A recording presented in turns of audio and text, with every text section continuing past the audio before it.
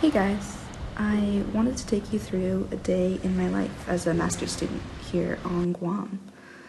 So I usually start off in the morning with a little bit of exercise, and today I decided to go on a short run, which ended up being super pretty because sunrise is just always gorgeous here.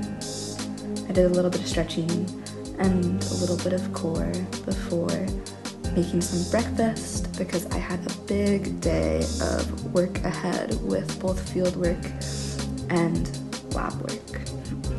I ended up not having time to drink my coffee, so I brought it in the car with me and proceeded to spill lots of it on myself because there are so many freaking potholes here. Once we got to the marine lab, I was able to gather up all the supplies we needed for fieldwork today, which included measuring out some scuba tanks. In the field, we were going to be collecting 2 types of acropora coral samples, which I'll later be genotyping in the lab to try and figure out what the population genetics of acropora species are across Guam. This is actually my first day doing scuba diving fieldwork with the lab because I only just got certified. So I was super excited to head out with the Raimundo Coral Lab team. Claire helped me with my work today. She's a master with the clippers, and she would clip off sections of the coral and hand them to me. I would then make tags for them so we knew which coral they were and put the corals in a bag so that later on, when we were back in the lab, we could get a morphology sample and a genetic sample. We also take photos of the coral fragments and the corals themselves so that we can put all of that information back into a database. We did our fieldwork at the nursery site here in Guam, where they're trying to restore corals back to full health. Once we got back to the lab, I spent some time setting up for coral pickling.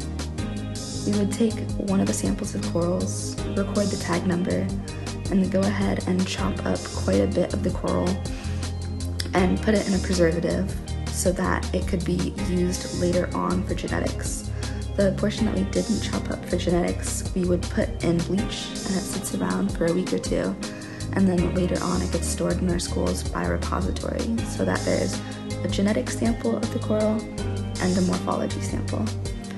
After I made sure all the labels were correct for the samples, I put them in a container so that they could be deep frozen because I won't be getting around to sequencing those samples for a while. After a long day, I went home and I decided to have some soup.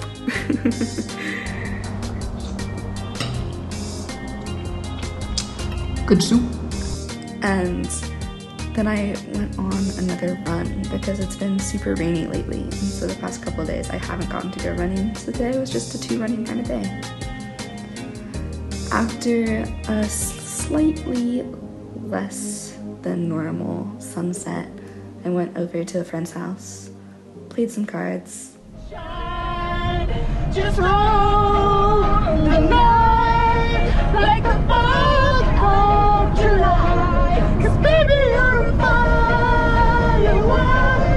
Come on, just Had the typical dance party in the car on the way home and called it a night.